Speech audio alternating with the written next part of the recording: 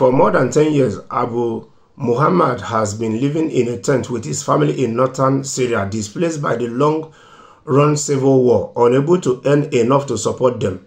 He, like hundreds of others, have decided to travel via Turkey to Niger to work as a mercenary. Abu Muhammad, not his real name, who is 33, and his wife have 4 young children. They have no running water or toilet and rely on a small solar panel to charge his phone. Their tent is sweltering in summer and freezing in winter and leaks when it rains. Finding work has become extremely difficult, he says. He is a member of Turkish-backed opposition forces that have been fighting President Bashar al-Assad for more than a decade.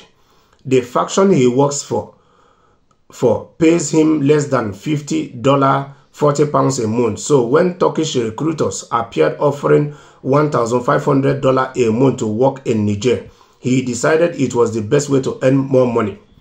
In as much as it is his life and things are difficult for him, it is quite understandable that between earning $50 a month and $1,500 a month, you have difference of $1,450 and you can do a whole lot with that as a married man with wife and 4 young children. But we must equally know that a hunter who sets trap with elephant, there's no animal that he will ever catch that will be bigger than elephant. Him, out of his desperation, I'm not judging him, accepting to become a mercenary, he should equally know that he might enter into this, earn money.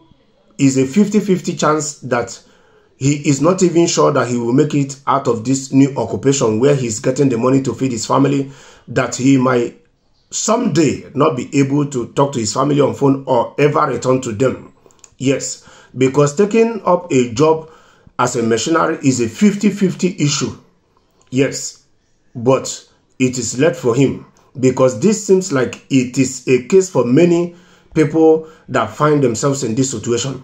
He says Syrian faction leaders help facilitate the process, and after faction taxes and agents, he will still be left with at least 2/3 of the money.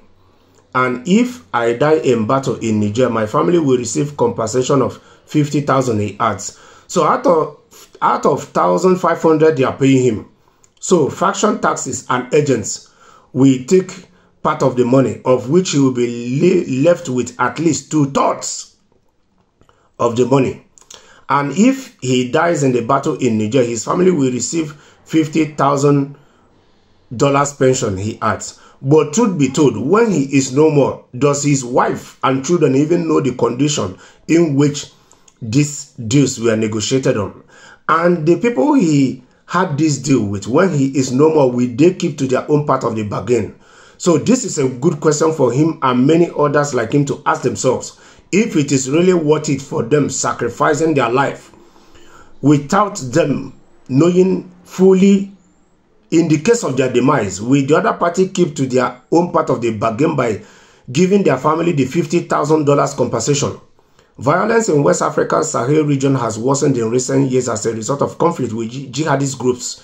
Niger and its neighbors Mali and Burkina Faso have all been affected, and all 3 countries have experienced military coups in the last few years, partly as a result of instability. So anyone in this situation should ask themselves if it is worth it for them sacrificing their lives.